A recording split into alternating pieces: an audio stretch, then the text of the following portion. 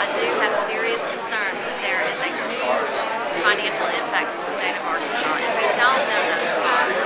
I've seen reports given to us that the implementation of a certain portion, we are spending $450 to $500 million in federal funds to implement.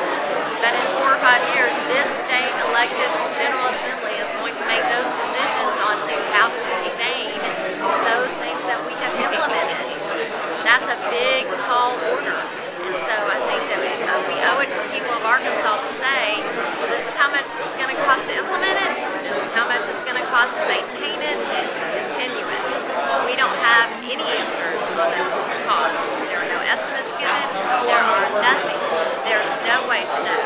And I want to protect education in the state of Arkansas. I want to protect our law enforcement, and I want to make sure that our roads are widely improved.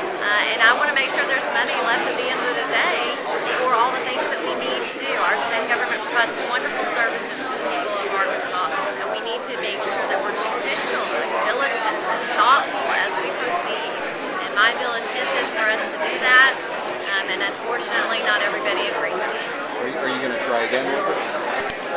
Yes, yeah, I will definitely. And this is not a fight that I am going to stop at. I believe that we have to continue speaking for the people of the state of Arkansas. There are so many polls. I won't even get into all the different polls out there from Rasmussen and from all over the place that strongly show that the people of Arkansas are highly concerned. They're opposed to what is happening. This is a very personal matter for people. They have strong relationships with their physicians, especially with their primary care physicians, and they are very concerned about what's happening with their personal health care. It's very personal. And no, this is what I've come here. I was sent and I was elected to do this. Well, I thought the bill was premature, basically for 2 reasons. One is a U.S. Supreme Court case that could answer all those questions, and it ultimately rules that it's unconstitutional. That'd be an end to the controversy.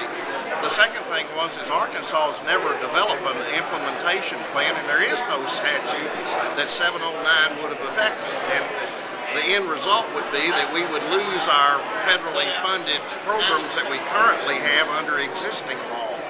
And I didn't want to take the risk. In fact, I asked the question, what were the consequences to the providers and to the citizens? If somebody could have explained that to me in dollars and cents and what it affected, I might have voted the other way, because I am directly opposed to mandates either from the state government to local government that are not funded, and I'm also opposed to the federal government trying to cram down the states mandates that they don't fund. And I'm opposed to that philosophically and would vote in that way in the future. But this bill was premature, as I said, and it had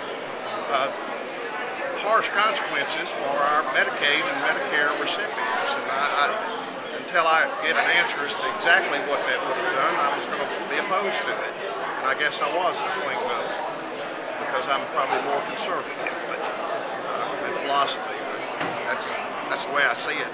So if Senator Irvin brings it back up with some changes that addresses those things, yeah, I very well could vote for it if the amendment was inserted that I think some of the testimony suggested it. That would be palatable, although I'm not going to commit to anything right now. Well, you said this looked like a states' rights bill. Well, it is. I mean, it is. The 3 fact points that were put out in the bill is to kind of give a history or a justification for the bill. That's exactly what it says. But that doesn't bother me particularly, because I'm opposed to federal mandates that are unfunded. I mean, it's fine for the federal government to tell a state you need to do this, but here's the money to do it. And then that option would be up to the state legislatures to either accept or reject it.